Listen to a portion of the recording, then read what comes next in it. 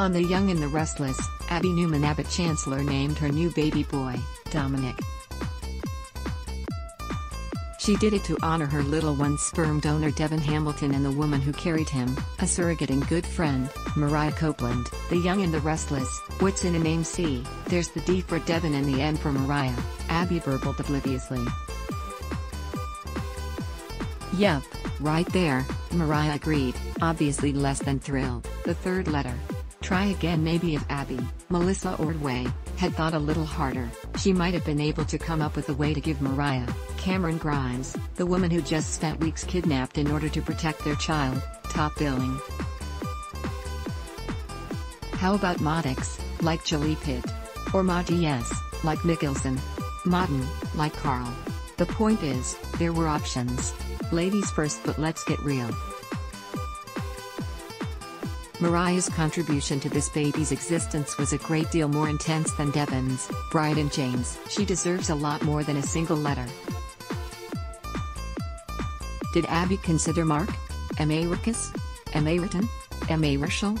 Or, if she doesn't want to get the two confused, get a bit more creative. How about Ryan? She can spell it Ryan, so the poor little guy doesn't have to go through life correcting people. Mark Ryan Chancellor has a nice ring to it. And is much less likely to make Mariah feel like she's a second, or third, thought.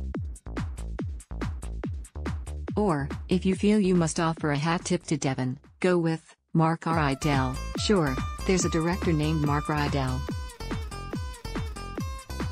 But, who cares? Back to basics then again, maybe we should just be grateful that Abby didn't default to Philip the... What are we up to now? K. Chancellors, Gene Cooper, husband was Philip Jr., the baby Jill Abbott, Jess Walton, gave birth to was Philip III, and he fathered Philip IV before faking his death and exiting his son's life for about 2 decades. That son is Chance, so this might have been Philip V. Even Dominic is more creative than that. The Young and the Restless, airs weekdays on CBS. Check your local listings for airtimes. For more about what's coming up in Genoa City, check out all the latest that's been posted on Y&R Spoilers, and for an in-depth look at the show's history, click here. Ad block test, why?